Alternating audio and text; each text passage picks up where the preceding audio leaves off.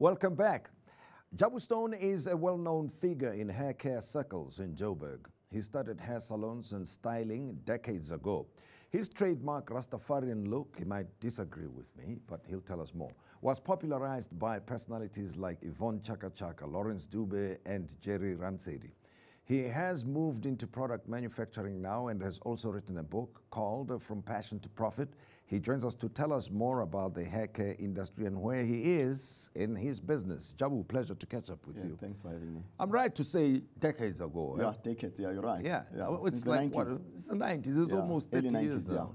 Yeah. Can you believe it? Yeah, time flies. yeah. And you also defined the hair care industry with that particular look that I mentioned. Yes. Now, tell me, how did you get involved in the hair care industry? For some reason, I've never been to your shop to do anything, but I know all the people that have been there and wore the styling that you were known for. Yeah. I think the reason was that those chemicals in the past, because my sister had a salon. Yeah. So I was a little bit uncomfortable in terms of after relaxing the hair, they go to the basins. After sometimes the scalp is damaged, they've got sores, all this. So I got a little bit concerned on that. And then that's when I realized that by then, when I started in the 90s, people were more into Eurocentric beauty standard. For you to be acceptable, your hair must be straight, your skin must be light.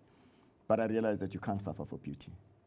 Then I started introducing the natural, styles, your lock market, of which I always like to call it hair locks, not dreadlocks, because people popularly know that. So I started introducing the hair lock market, but it was not the right time by then, because people were anti, because then it was associated with all the wrong things, the Rastafari and the ganja smoking. But as I started approaching the people, there were those who listened to me, those who understand, like your Lawrence Dube, your Shadow Twalas, your Sipo Hostics about rape.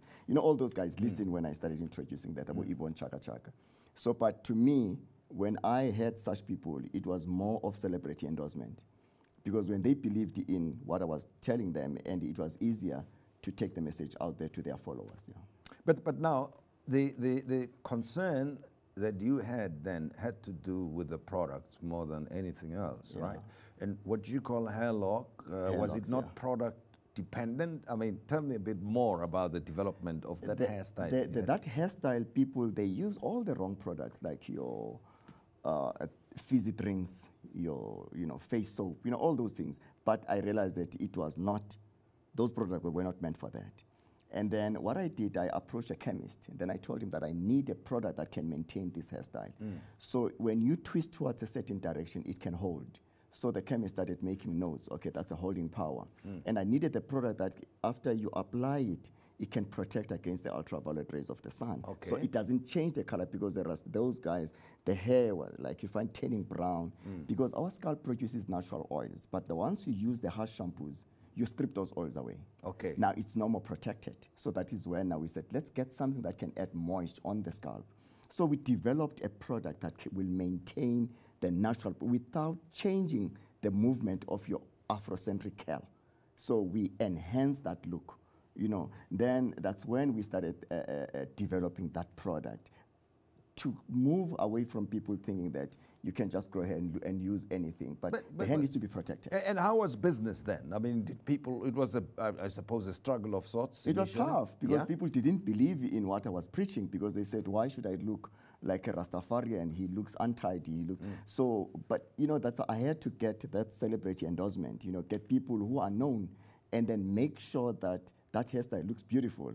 And then the followers, when they see, then they... But did that turn the market? Did it turned the market slowly. It was a difficult one, because I remember the banks funders didn't even want to look at me, because they said, how many clients, how many products are you going to sell? How many people want the product? It was tough. And as well, the salons, because every hair product, you need a salon to endorse it, to amplify that twistage. The salons didn't want to use the product themselves, because they realized that the hairstyle will take longer than the normal hairstyles they do to make more money on themselves. It was tough. So, but in time, when did you turn things around? Because there was a time when you owned several salons. Yes. I started renting a chair at Alex Hair Salon. Yeah. I rented a chair from him, and whereby I realized that I must have somebody. Alex, the hairdresser. The hairdresser, yes. And when you say a chair, you mean one chair? One chair. Yeah, starting with just one. One chair. Yeah. That makes sure that whoever wants to have this hairstyle, the chair is there. Yeah. Because I would go to a salon and give a demonstration, And she will agree. Maud said, okay, Jabu, I will. But when I send clients there, I said, you know what, you look nice with the SKL or relaxer. You don't need this. Yeah. Then I realized that by doing that, she's making peace for herself. But for me, it's destroying my product. Hence, I started with that chair at LXL. Then from that chair, when I realized there's a guy who traveled by train from Cape Town to Park Station, into the salon, did his hand, then back to the train, back to Cape Town. Then I realized that, wow, now it shows me that it's catching on. Yeah. Others would fly and say, Jabu, I'm leaving now, Durban, I'm flying to do my hair, then I'm coming back. That's when I realized now it is kind of, there is a demand. People, they realize that they need that. Then that's when I opened now salons. I said, let me get closer.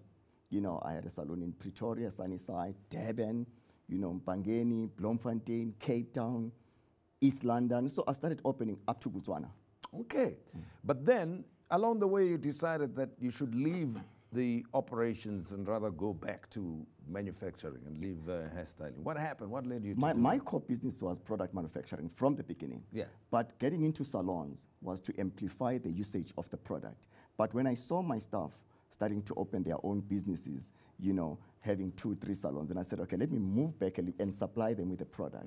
But unfortunately, as I sit now today, there's none of them having that. They're renting chairs now. Yeah, okay. They closed down. So now the idea, I need to come back, because when I do my activations, the people come back and say, Mr. Stone, why can't you open a salon here in Pretoria? Because we still need these services. But I look around, those people, they closed long time.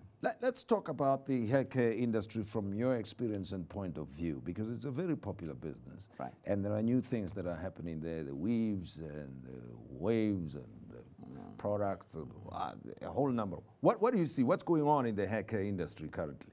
I think there's a shift. You know, remember I said it was more Eurocentric before. People were like, you're straightening, you're everything. Now there's a shift. People want to look natural, because the chemicals, you know, people have seen different things that have done to their hair and the scalp. So people are now moving towards your natural, your afro, your locks. But even those now, the weaves as well. To find most of those who are having weaves, it's either the hair is badly damaged, you know, you know, the hairline is gone. Then they is going to wear that weave or the wig.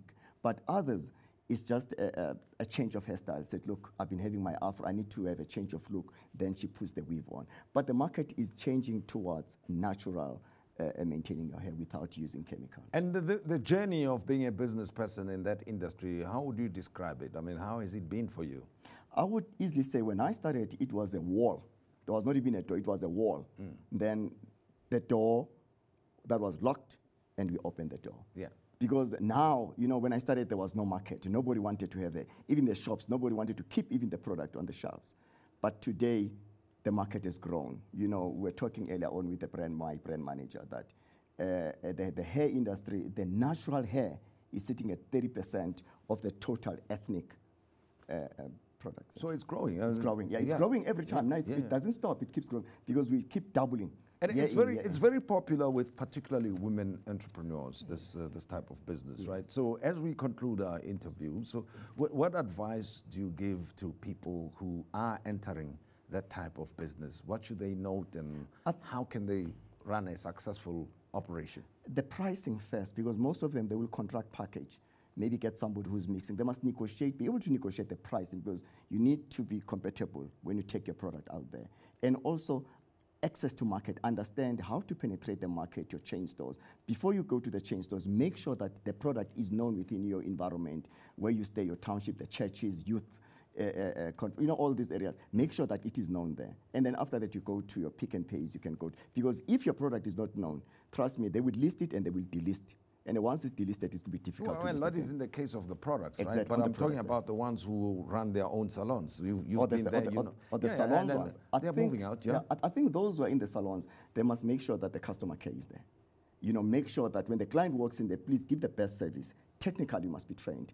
And also customer service, clean environment. And also make sure that you remind your customer all the time, you know, like you got a reminder to, like the customer remembers that he has to come back for the treatment. So give that full customer care and make sure that, you know, you look after your staff as well, because the staff turnover also will destroy your business.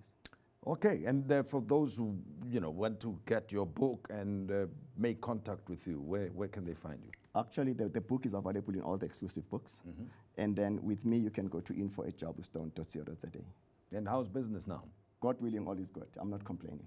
It's Okay, growing. and demand increasing. Demand is growing, and the continent as well. We are into the continent as well.